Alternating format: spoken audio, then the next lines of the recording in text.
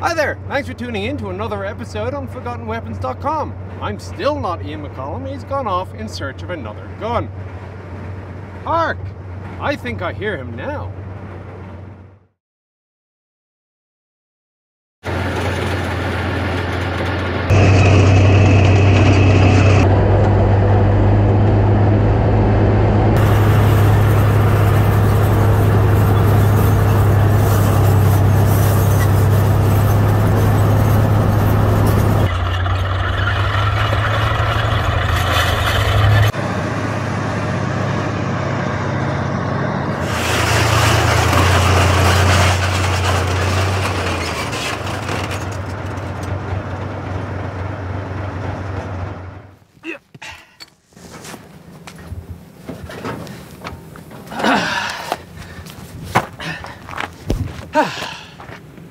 Nice gun.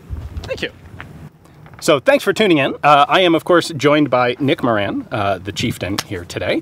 And, of course, we are joined by Yuri, the T-62. So why is it? Why don't you just tell us, how did we manage to come out? It turns out that either carrots or bribery work. So you recall last time we did the M4. We had a lot of fun. It was great. We went through every gun on the Sherman. And hopefully you guys enjoyed it as well. We basically said, look, it's a marketing ploy. We think that enough of you would join the World of Tanks game and keep playing it, that the marketing people would say this was worth the money. And we said that if it did come out that way, we would do it again. And it did. Guess what? And we are. So we're going to try to keep this trend going. So again, this is a marketing ploy. There's a link at the bottom that Ian is going to provide you with. And if you use it and you start playing World of Tanks and you keep playing it, the marketing people will go, this is brilliant. We should work with Ian more. And we find more tanks. So yes. That's my cunning plan. Yep. So that's the pitch. Where are we? We are today out with Battlefield Vegas, who has this really fantastic example of a T-62, because there are a grand total of how many running T-62s in the US? In private hands? In private hands, I think this is like one. That one. And firing? I'm firing. One. That one. And anything bigger than 105 millimeters? Whoop. Well, it's 115, so one. Right. Yeah. I'm just trying to keep the trend going here. One. The biggest privately owned, fully functional firing tank in the US. And also a really interesting piece of armor history, as well as, well, it's covered in interesting Russian machine guns as well. So it is. The plan is we are going to walk around the T-62, climb up on it, and show you guys all three of the weapon systems that are built into this tank. So we have, starting from the smallest, we have a coaxial PKT tank machine gun, which is kind of neat. We then have, sitting up on top where you can see it, a DShKM, DShKM, I guess. Anti-aircraft. Call it a DShKM. I butcher foreign languages. Yeah, I'm not going to try Russian. And then, of course, we have the 115 millimeter smoothbore main gun. So we'll talk about why that's a particularly relevant and interesting gun in a few minutes. But let's start off with the tank. The tank. Tell me, you're the tank guy. What's the deal with the 62? What you're looking at, it's basically the ultimate variant of a T-54-55. Okay. So if you look at the development process and you go back to, let's say, Object 140, Object 165, Object 166, you'll see what you start off with is basically a T-55 has been somewhat elongated. Now, the original plan was to put a 100mm, a new 100mm rifle into it, the D54TS, as I recall. Okay. But it's a very big gun, and they had to make a bigger turret to fit this gun into.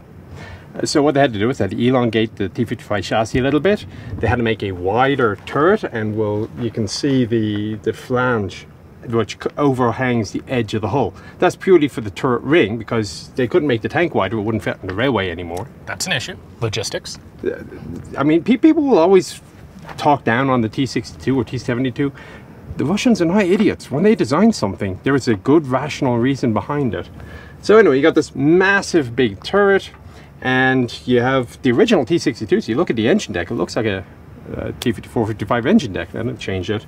The big obvious giveaway is obviously going to be the gun and the wheel arrangement. And they're basically T-54-55 wheels as well. They just spaced them a little bit differently because the weight balance of the tank has been changed by the addition of the big gun, which now has more weight up front, and the big turret. Okay. But it came out in '62. This particular one is Model 72 because of the DShKM, or however you pronounce it. No offense to any Russians watching this. I'm Irish, I bet you're Irish enough. And then, of course, he came in with the 115, which we'll talk about a little bit in a minute. Would it be fair to say that this is like the last of the World War II style tanks? Yes. This is the last of the simple Soviet. In fact, part of the reason it entered into such large-scale production was they couldn't quite get the T-64 sorted out.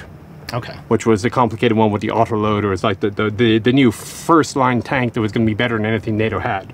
Okay. But it is you were quite correct. This is one of the last of the simple tanks. Right. Well, I mean, let's walk over. Here's an example of how brutally simple the early T-62 was. Yeah.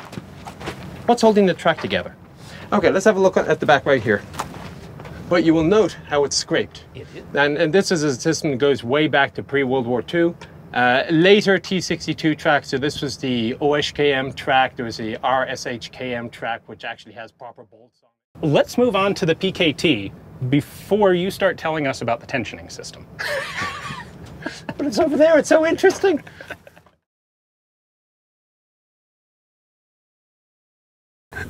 All right, so first and smallest little gun that we have on this tank is a PKT as a coaxial gun. Right. So even to this day, we still have coaxial machine guns on tanks, right? Yep. Yeah, you have to. I mean, it's the most commonly used weapon. Is it really? Well, because you think of what most of your targets are going to be. You're going to be shooting, there are more troops on the battlefield than there are tanks. There are more trucks on the battlefield than there are tanks.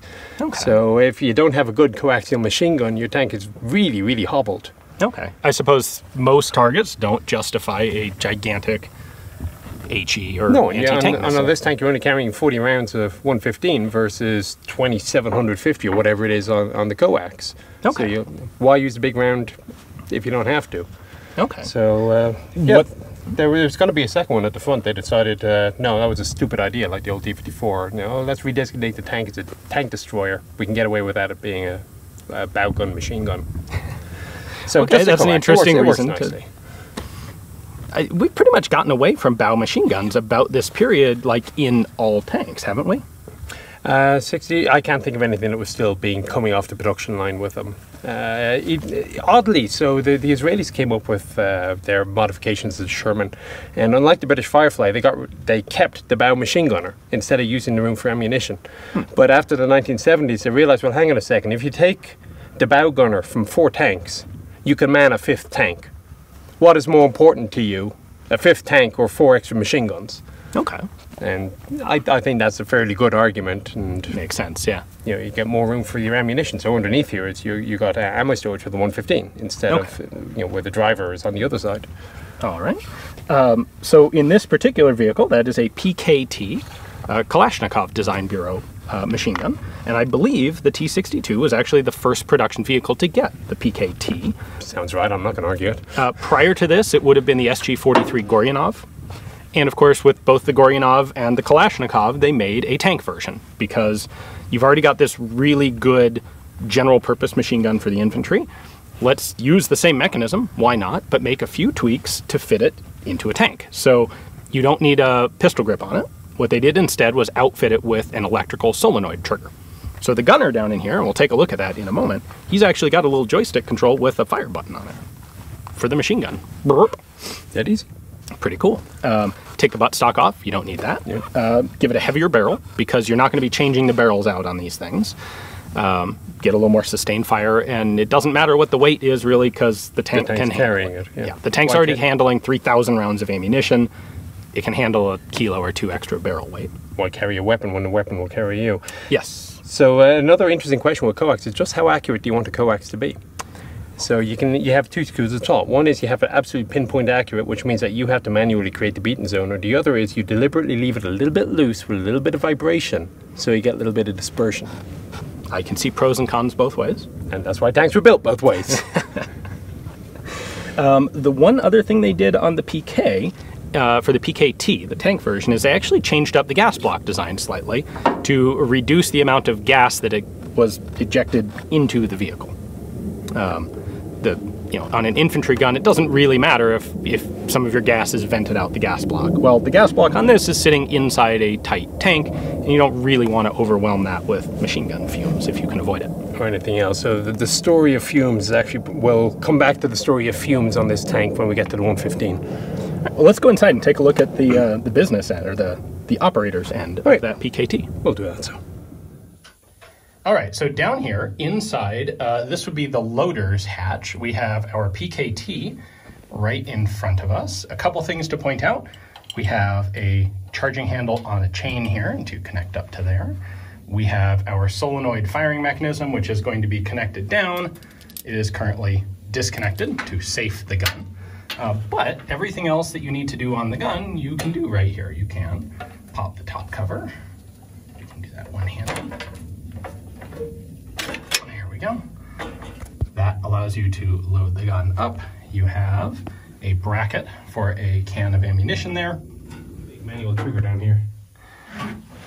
All right, so if we are in here to fire either the main gun or the coax, we would normally have, yes, we'll have Nick move into the gunner's seat instead of the commander's seat. Commander is very friendly behind the gunner. It's actually not too bad. No, it kind of isn't. So you've got your hands on the turret controls, which if this were powered on would be moving the turret around. And then the light right there in front of you would normally be where the gunner's direct fire optic is, yes? Yeah. And would that be one single optic for both the coax and the main gun? Yes. Okay. Keep it simple. Okay. And what's kind of cool there is because, well, they didn't have to recalibrate the coax reticle, or elements of the reticle, because they kept the exact same barrel length between the Guryanov tank guns and the PK tank guns. So there's that, which is nice. But we don't have this in place, so kind of our next best thing for firing the coax is going to be the vision block right up there. And then there's also another big bracket right in front of you. Yeah, what was that one? So if you remember, the night vision systems that the Soviets had were not necessarily considered to be the greatest possible. So unlike an integrated system that we would have today, you would often find a separate sight for the infrared to the main gun. So you saw on the front, there are active infrared searchlights, basically. Right. So the idea is it's a big spotlight, and the reason it's infrared is so that people with the naked eye can't see. What the problem is that everybody on the other side also has infrared receivers, so you're not really much better off. Right. And the effective range of these early infrareds is only in a matter of 600-700 meters anyway. You could use it passively, maybe a couple of hundred meters, but you would have a separate sight here just for the night vision. Okay. So let's load this up. I am going to move over to the gunner's seat, and we're going to have one of the Battlefield Vegas guys come over to maintain the gun, and we'll do a little bit of PKT shooting. Etot automobil mnie oskobliet. Ruby eto.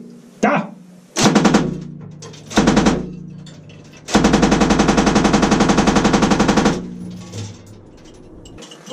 That did not take very long to do 50 rounds. Nope. Solenoid's off.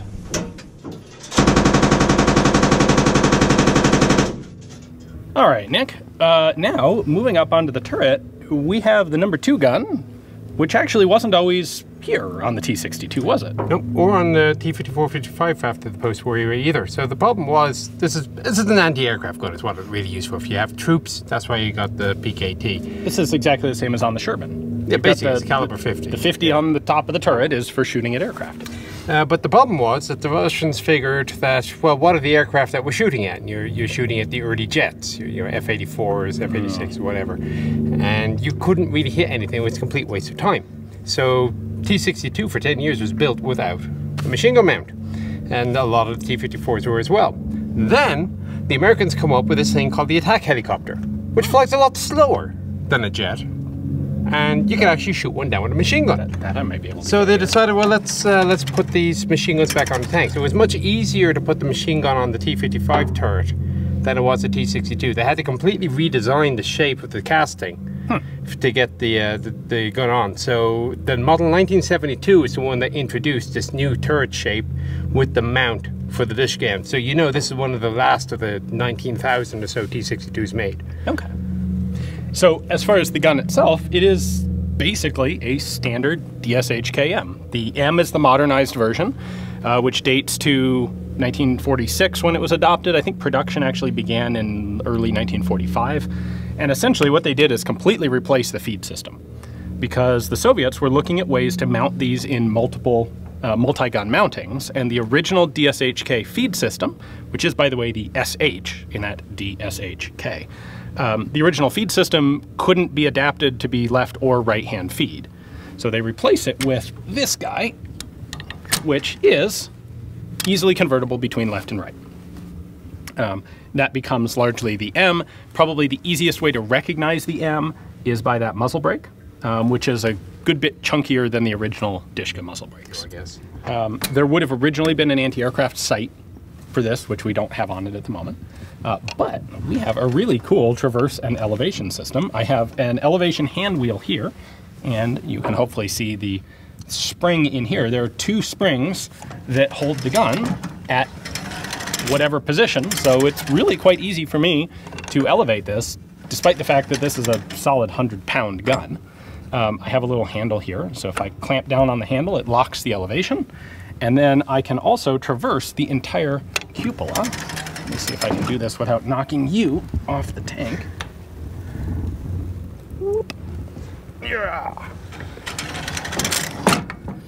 I guess it's worth noting also, this is the loader's heavy machine gun.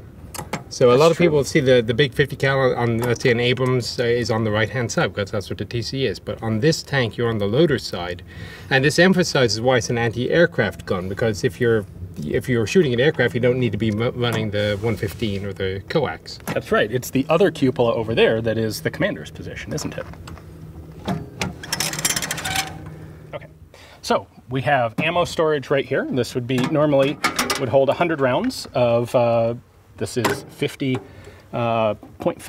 or 12.7 by 108 millimeter. The Russian DShK cartridge is a little bit bigger than the US 50 Browning.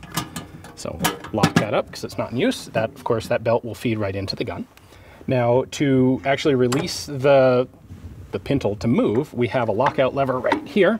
Flip that up, and then I can elevate and depress with my hand wheel here. We have a lockout for the cupola that's actually up inside here, but works very similarly. To rotate just the mount, you've got that one right there. Now, as originally designed, this would be your firing trigger.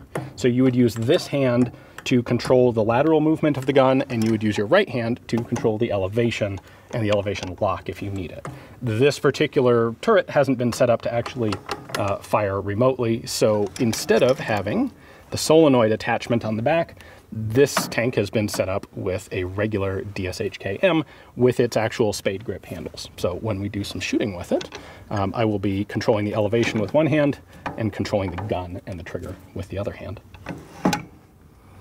All right, so there's our elevation wheel. This lever on it is a locking lever. So if I hold that down, it locks my elevation, which is important because there is a tremendous amount of concussion and recoil that comes off of this behemoth when you shoot it. So also worth pointing out, when you get this up to its some extreme elevation, the spade grips actually interfere with the mounting block.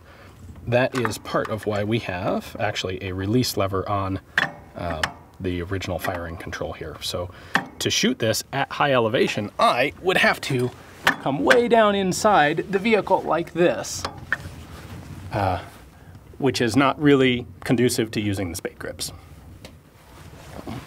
While we're up here, you can see the feed block here.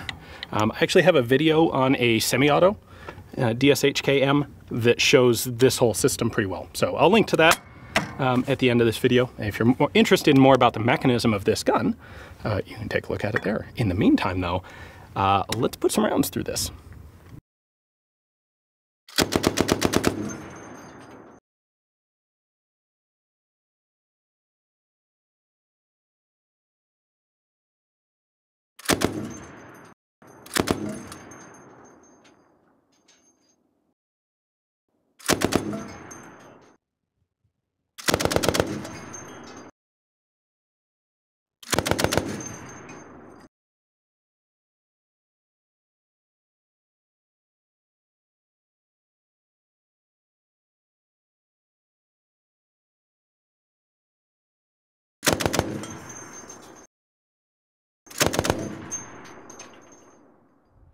Воздух!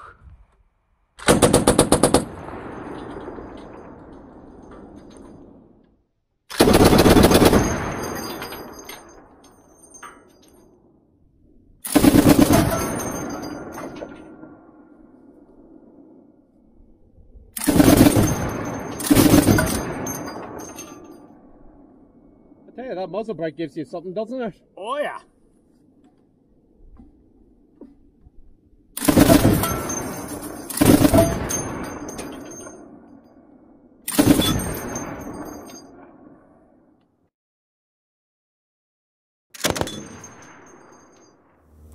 All right, so the PKT, the DShKM, these are pretty standard. They're cool. They're very cool guns, but they're not particularly exotic when it comes to this sort of vehicle. No. What makes the T-62 something unique and special is this main gun. Correct. So what's the deal? What is it? Well, you're basically trying to get as much punch as possible into a turret ring of that size. So there were a couple of different guns that were being developed at the time, the 100mm rifles. The T-62A was a model that was designed to take a 100mm rifle. Not very many were built. Okay. But the problems that they had were although they've increased the size of the turret ring, the rounds are absolutely huge. And they weren't really pushing it. So the 100mm round was 37 kilos, as I recall, for a single 100mm round. That's chunky. And it was nearly 1.2 meters long. Whereas the round for the 115... There's not like 1.2 meters in that turret. No, there isn't. That's part of the problem that we're dealing with here. So Okay. the round for the 115 is 20 kilos and 1.1 meters long. So you'll see inside, this is not going to be a small piece of ammunition. But again, they were talking about rifling 100, and the Rapira anti-tank rifle, anti-tank gun, was already in service, the T12. And that was a 100mm smoothbore. Okay. And they looked at the mathematics behind it, and they saw just how much more penetration they were getting from the Rapira smoothbore than the rifled equivalent. So okay, look, let's take the 100mm rifled gun, let's bore out the rifling, and it turns out to be about 115 millimeters. Okay, get a little more bore diameter. And you look at the case, it's like a neck down case. It's a massive amount of propellant in this thing. And the end result was that you had a muzzle velocity increase from about 1,100 meters per second to nearly 1,700 meters per second. 1,700 meters per second? Mm-hmm. That is insane. Wow. And the gun worked. This is one of those guns that, because it was overtaken by the 125, it was never really developed to the extent that it probably could have been. Okay. But if you look at the Iran-Iraq war, these things were punching through the front of Chieftains, which were the Chieftain was the bogeyman for the Soviets at the time. So, let's put our T-64s up against the Chieftains. And these things would go through Chieftains' M60s. It was a very, very good gun. So the idea is you're getting rid of the rifling because you're actually using a saboed, smaller projectile, right? For the fin-stabilized round, yes. So there's an interesting story behind this. So when the T-62 was first exported to Egypt, and the only reason it even got exported was it was supposed to be a secret tank, but one got captured by the Chinese during a border conflict and the secret was out. Oops. So they said, okay, well, we'll export it to everybody. So they exported it to Egypt. And the Egyptians got AP ammo, which was basically a solid slug with a few fins at the back, and HE ammo, which again, is just a big shell with a few fins at the back, but not saboed. Okay. But they forgot to change the optic for the gun. So the optic had reticles for AP, HE, and fin sabo. And the Egyptians are going, hang on a second. You said you sent us all the ammunition. And the Soviets are going, that was an administrative error. Don't worry, we'll send you the proper ammo. And that's what ended up being flung against the Israelis, a year later. But you could fire out of this round was AP, fin stabo, HE, or heat. So a battle load for this would have been about 16 HE frag, 8 heat, high explosive anti-tank chemical effect, and another 16 fin sabo. Okay. And this was like the first Soviet tank with that sort of smoothbore gun, right? And they've kept with it ever since, and eventually NATO caught up. Okay, so when this was introduced, NATO didn't have a smoothbore equivalent type gun. But NATO was barely introducing the 105, and when the Soviet leadership discovered that this brand new British 105 gun was going into service, and the best tank gun they had at the time was 100, that was part of the other reason that this got approved as 115. It's a smoothbore, because we can't have the NATOs with a bigger gun than we have. We have to have a bigger gun. So that was another part of the reason T-62 got approved. This sounds like an issue of not necessarily a better gun, but a gun with a bigger number. Well, for the politicians, there may be something to do with it. I mean, if you argue, is this a better gun than the British 105? You'll be arguing that till the cows come home. I mean, the 105 is an absolutely fantastic, wonderful gun. This ain't bad.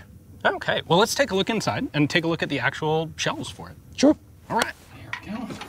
So if I remember correctly, there are 4 rounds of ammunition that are held ready in the turret. Yeah? So this. There's really only 2 really available. So this is not proper procedure for this, but that's a chunky, heavy round. And you're going to somehow move it from there onto here, and then slam it into the breech. And this is a side-locking breech block. Now, the T-62 also had a really cool auto-ejection system, which is not up and running on this particular vehicle yet. They're working on it, but it's not set up yet. What originally would have happened is after you fire, the gun would come back to just, was it just above level, I believe? 2 degrees up. 2 degrees above level. And it is going to automatically open this hatch in the back of the turret and eject the empty case just out the back of the turret, because there is no space inside this thing for empty casings. That will make this thing unusable very quickly. So it wasn't just for that also, it was also for the fumes. So we were talking about the fumes in the PKT. Yeah. Well, another problem they had was the amount of fumes that were coming off this round was so horrible that they had to eject the rounds before they simply, the crew died, not died, but became incapacitated due to the fumes. So that's why the other minor detail you may have noticed there, you see the ammunition is stowed around. It's like everywhere. Yeah. It is. And look at your feet. What rotates? I suspect there is no turret basket in this vehicle, is there?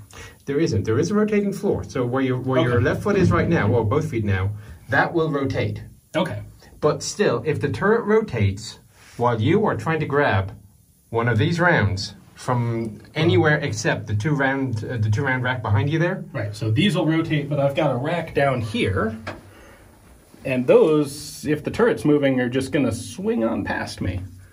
And more likely I'm going to get one halfway out, and then the turret's going to jam on the round, and then it'll be just all sorts of horrible stuff. Right, which brings us to a problem with the T-62 acquisition. So when you're reloading, and it's a long reload because these are big rounds, is the gunner comes off target and has to stop tracking. So the gun will depress, his sight is going to come off target because the gun is no longer aiming. And if the target was moving, he can't really track it anymore, because otherwise the loader is going to have a limb removed. Yeah, basically. Yeah, that would add too. Yeah. And of course, we should point out, this is a recoiling gun carriage, so this whole thing is going to come ka-chunk back every time the gun fires. Well, shall we shoot it? I think that's a good idea. All right. We are not going to fire it from inside the turret for safety reasons. We're going to fire it electrically from outside, but we will have a camera in here so we can see exactly what happens. You ready? Send it. All right, let's do it.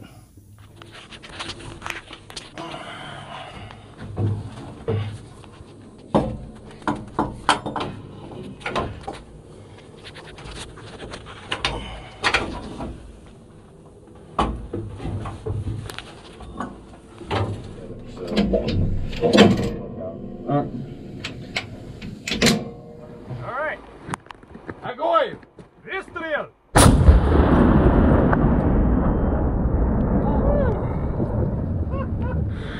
Nice.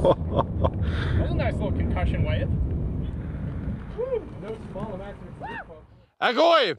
Выстрел! Выстрел! Выстрел! Выстрел! Выстрел! That was Nice. That was a nice little concussion wave. Woo. No small amount of recoil coming back. Rock on that, and you definitely hit the hillside. Yes, sir. Well, that's pretty cool. Never shot a 115 before, I'll tell you that. I don't think anybody has in the US, actually. Actually, I think this was on the 3rd live round ever fired from this tank in private hands. Nice. That's really cool. Nice bit of concussion from that thing. No, Well, honestly, I not as seen that bad. thing rock back though. Yeah, but the concussion was not as bad as I was expecting. I think I'm used to, as much as one gets used to it, like anti-tank guns with muzzle brakes. And this does not need or have a muzzle brake on it, so. In fact, with a saber round, it can also be a trouble. You do not want that. It will explode on you. Yeah, So there is actually a way of fitting a saber round onto a muzzle brake, like Firefly showed on the 17-pounder, but it is very, very tricky. Okay. At any rate, I'd like to give a really big thanks to Battlefield Vegas for giving us access to this tank. Thanks to you, Nick, for coming out and helping show me around this thing, because this is certainly your bailiwick. Awesome tank, though. Anybody who is interested in this sort of fantastic heavy equipment, definitely check out your channel for all sorts of stuff. And naturally, thanks to Wargaming for effectively sponsoring the video. Check out World of Tanks if you like it, and if a bunch of people decide to start playing and keep playing it, then We're perhaps gonna do this again. Wargaming will let us come do another tank. I'm kind of curious what the next, like, this was a really cool step up from the Sherman. I don't know what the next step up from a T-62. I can think of two. I'm not quite sure which of the two. Actually, I can think of three at least. You and I go to the tank biathlon? I mean, We'll have our own entry. Yeah. Just like you keep using these old guns in your two-gun. We show up in a T-62 or something really old. I was going to say an FT-17, but okay. That could take us a while to get around the course. Yeah. Be fun, though. It'll be night by the time we finish. Get run over by a T-62. Anyway, hopefully you guys enjoyed the video. Thanks to everyone who made it possible, and we'll see you tomorrow.